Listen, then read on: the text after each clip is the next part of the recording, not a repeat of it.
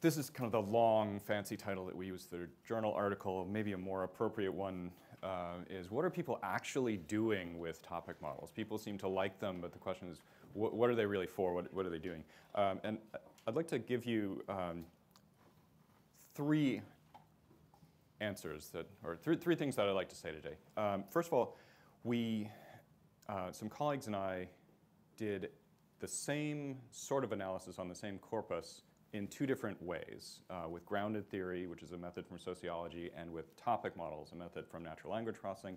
And spoiler alert, we found pretty much the same thing.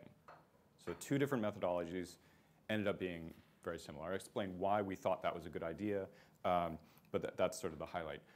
In more general, the second thing I want to say is that this sort of implies that the thing that topic models really are good for is what I want to call insight-driven analysis, where you're really looking for some kind of high-level insight.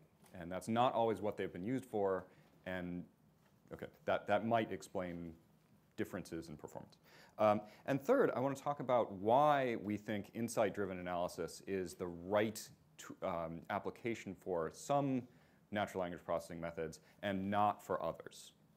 And to draw on the formalism of a matrix factorization, not only to show that a bunch of things that we've talked about are actually almost the same thing with a few small tweaks, and why those small tweaks would make the difference between something that's good for what I would call insight-driven analysis and something that's more good for kind of downstream analysis.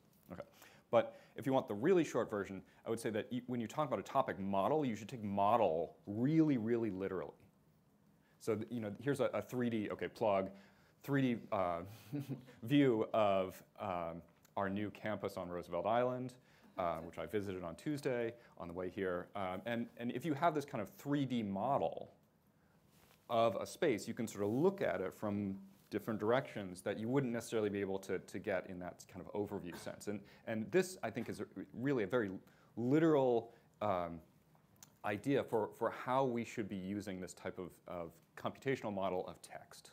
So as a way to sort of make a little miniature version of the corpus that you can inspect from different angles. And that's really what that tool is good for. Okay, so I want to say that grounded theory and topic models are kind of the same thing, or can be used for the same thing. So I want to start by talking a little bit about these individual methods. Grounded theory is something that's really coming from the sociology and ethnography literature. It's from the late 60s. And the idea is that you start with a whole bunch of documents. Okay, this is the grounded part. So you don't come with ideas about what's in the documents. You come with the documents themselves, and you read them. You read them over and over again, and eventually you start adding codes. You might put little annotations. These could be literally like little Post-its of different colors on different documents.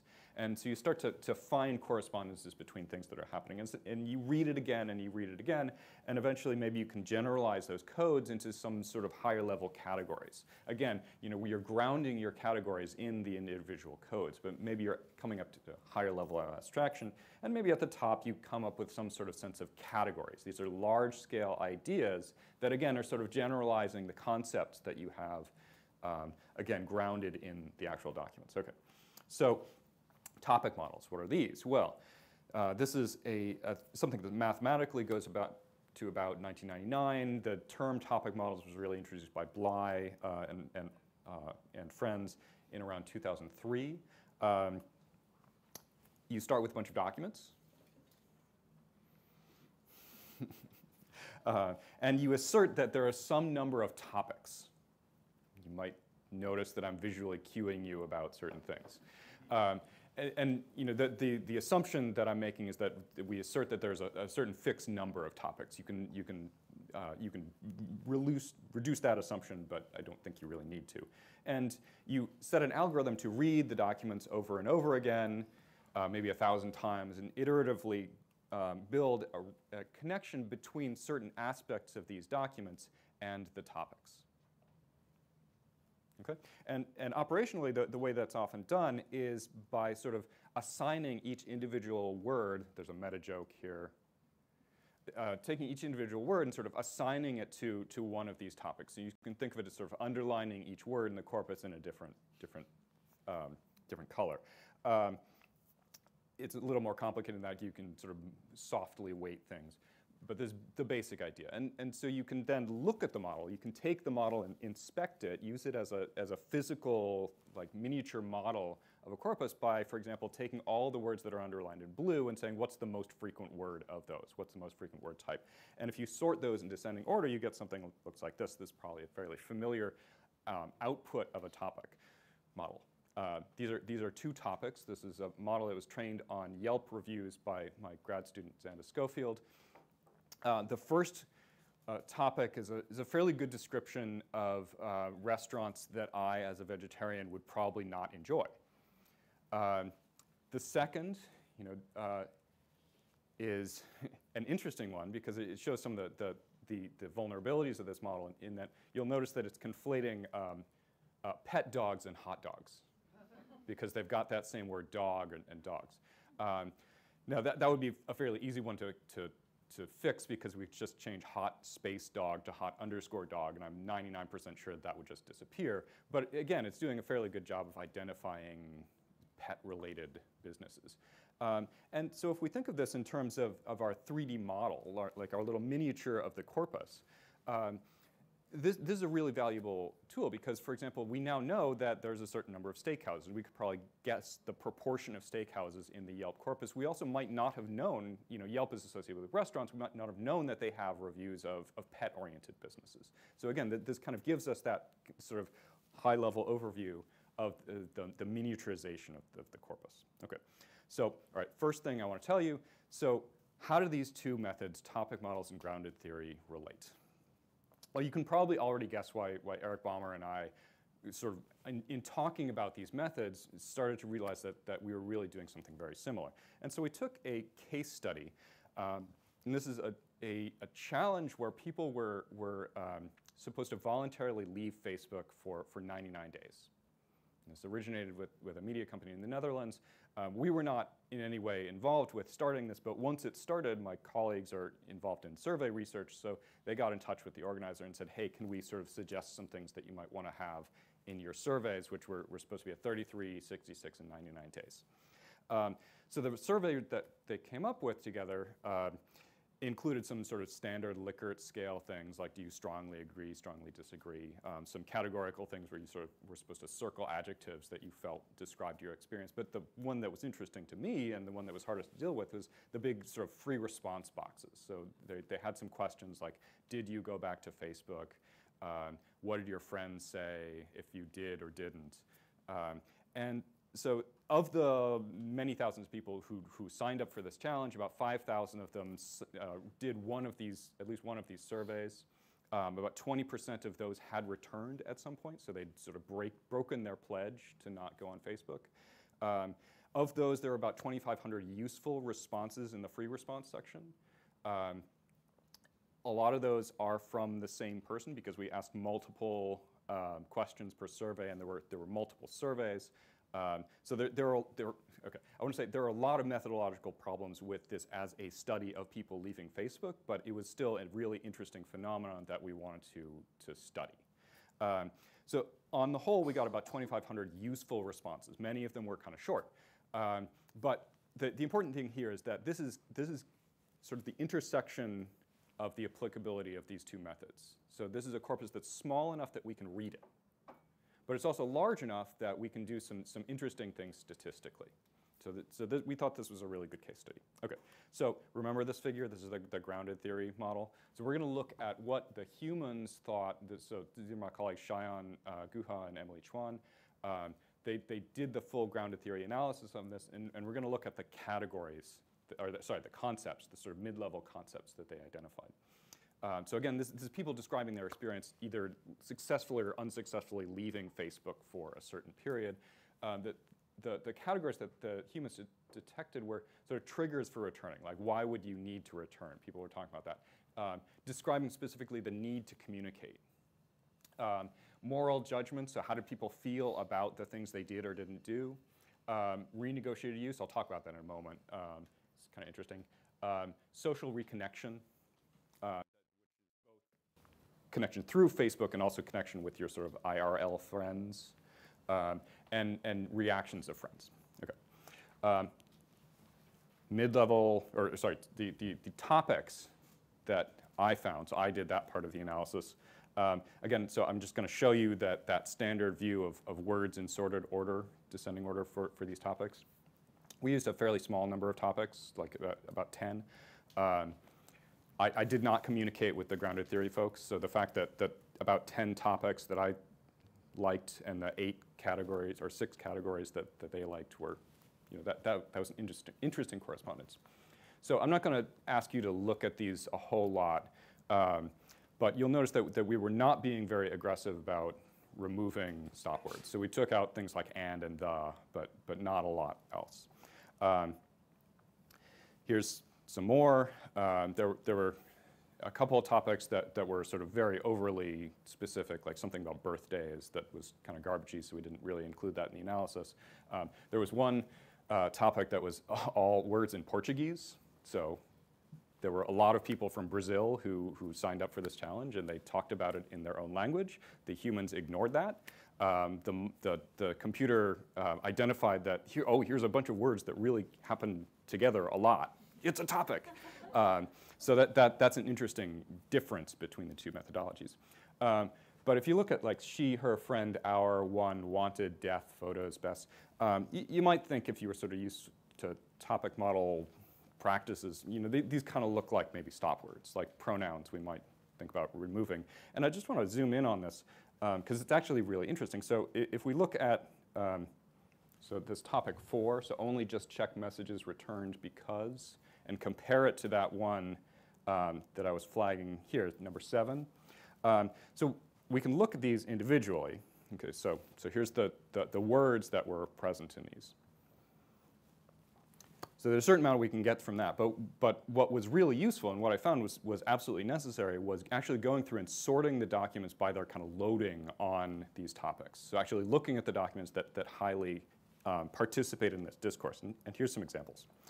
So I'm just going to read these because they're important, but a little hard to see from the back. So topic 4, an example document. This is typical. This is what you'd see over and over again if you sorted by this topic. Got sucked in, but I quickly went back to staying off and just checked it once a week for responses to messages. Boom, full stop.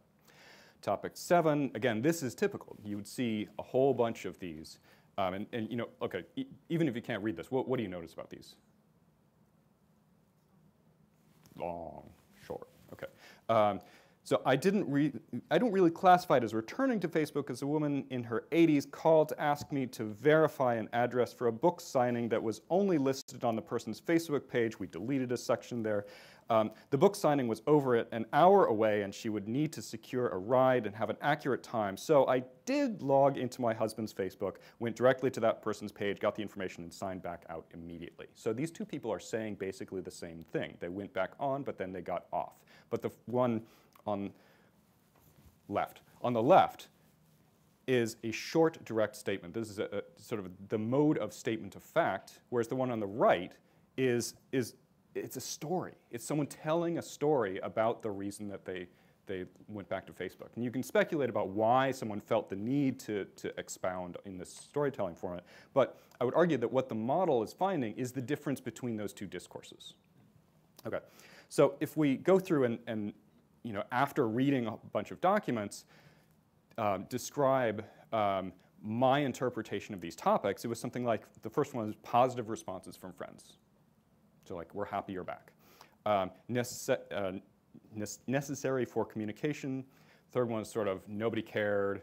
The fourth is that sort of, the one I showed you, the brief guilty return. And fifth was negative emotions.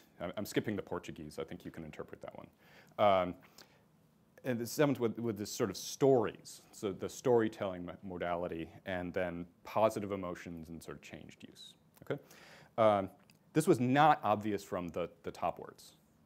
So I'm not suggesting that we got any of this just by looking at words. In fact, quite often it was quite opaque to me. It was only until I actually read some of these documents sorted by the topic loadings that it all made sense. Okay. So we made a big grid. The grounded theory categories are on the top. The LDA topic are on the side. And we sort of identified the discourses that shared both dimensions in one particular cell in the middle. And what you'll notice is that there's a lot of correspondence. So it's not one-to-one, but there's a lot of areas where is empty.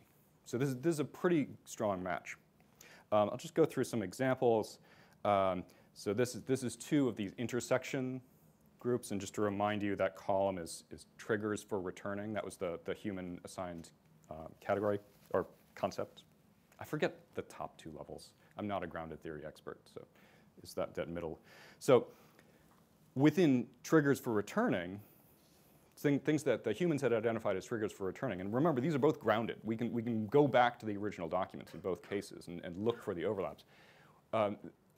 Of those things, the machine separated into this sort of, the distinction I just showed you. So the sort of brief description of a utilitarian need to communicate and a sort of major life event that requires significant storytelling. Okay? Here's another example, that renegotiation theme that I mentioned earlier. So that the machine divided that into two topics. So one was sort of negative emotions. So this is renegotiation in the sense of I realized that I couldn't control it and I felt bad about that. So I thought I could control it, but I can't. And the positive emotions where I realized that I didn't need it. I got off and I didn't care, and now I feel really good about myself. So it's renegotiation in that sense. So I think there's another really good example of how the humans and the machines were seeing sort of the same thing, but it's sort of like a 2-to-2 relationship, where the machine really feels that those discourses are separate, because people are using different words, but the humans are identifying some commonality, even though it's kind of diametrically opposite. Okay, so the summary is, if you think about the convergence here, I mean, people talk about grounded theory as a bottom-up methodology and LDA as an unsupervised method, and I would argue those are kind of the same thing. Both of these use iterative refinement. They start with something that's basically random or sort of very naive, and you know, one involves reading a whole bunch, the other involves actually iterating many, many times. We found that the correspondence was really best at kind of the mid-level concepts of grounded theory. So not the lowest level codes, not the highest level categories, that's it, but that kind of mid-level of, and so if you think that LDA topics are going to give you high-level categories, you might be confused, and I'd love to talk more about that. And finally, think about your assumptions. So with the most challenged assumption of grounded theory is this idea that you can have an open mind but not an empty head. That you come to a corpus and still be able to let the corpus speak for itself.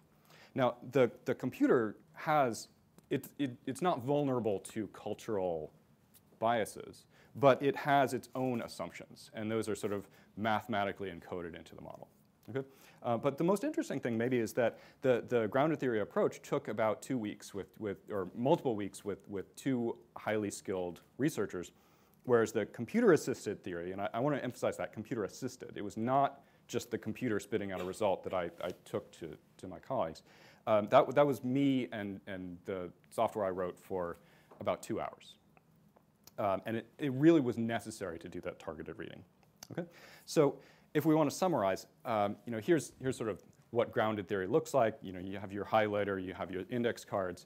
I would argue that this is kind of what computer-assisted reading looks like. This is a picture of what's called freestyle chess or centaur chess, where it's a human chess expert who has access to a chess program.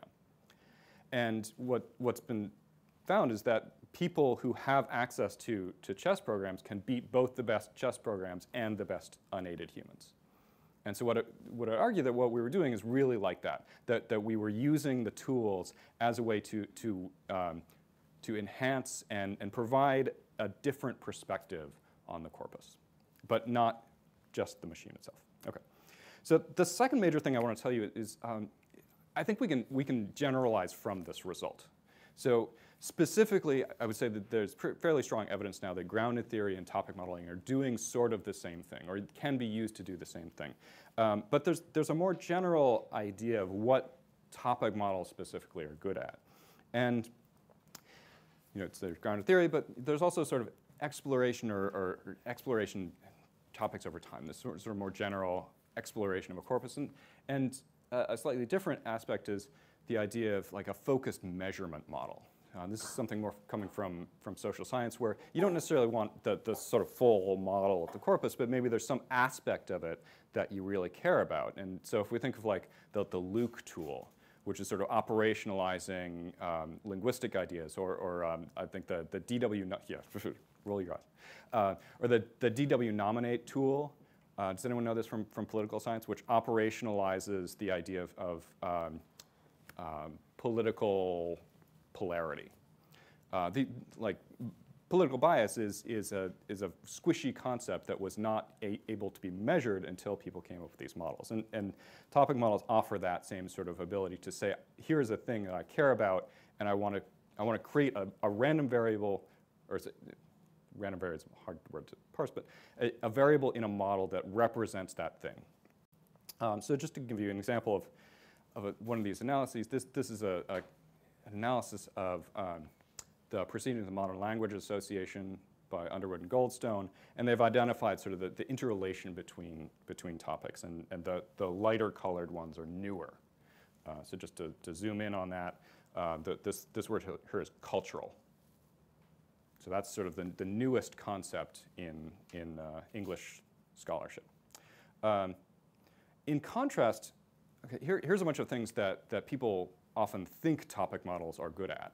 And in fact, if you want to do document classification, you should really just use word counts. Like, it's much better. You're losing a lot of information by using a topic model. Language models, current neural networks, much better. Collaborative filtering, SVDs, much better. And the sort of fine-grained word similarity, word embeddings do a better job. Okay?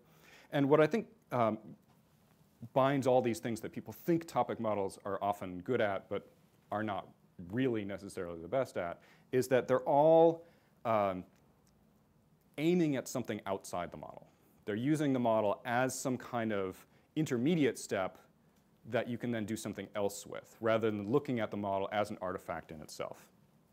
And so if you think of this distinction, what these are going for is what I would call representation-oriented modeling, where your goal is to find some kind of compression of the data. If it's interpretable, great. We like that. It makes us feel warm and fuzzy. But if we don't have interpretability, it's not a deal breaker. Because what we really want to do is something else that this is an intermediate step for. The insight-oriented modeling, which I would argue is what topic models are really for, is where your goal is that high-level overview. Interpretability is vital there. If you don't have interpretability, you have nothing. That is the whole point of this exercise. And representational capacity, okay, that's nice, but it's really interpretability. And the goal here, the use case, I want to know something. So that's how you know that you're in an insight-driven sense. Okay, so why would one model be better for this than another? So I want to take a very brief, yes, I see, brief tour through a really interesting idea called matrix factorization, show that a bunch of things that we know about have this similarity, but with small tweaks. Okay. So our goal in matrix factorization is to find a basis. This is sort of like, you can think of the three-dimensional basis is going in different, and you can address any point in space by some combination of those. In the sense of topics, the topics are the base components, and you want to represent all of your documents as combinations of these components. Usually it's more of a metaphor. Sometimes it's a little more literal. Pride and Prejudice and zombies. This is sort of, so the way we do this is we take a text, we count the words, we create a column vector, which might be word counts. We could stack those together, then that set of vectors becomes a matrix.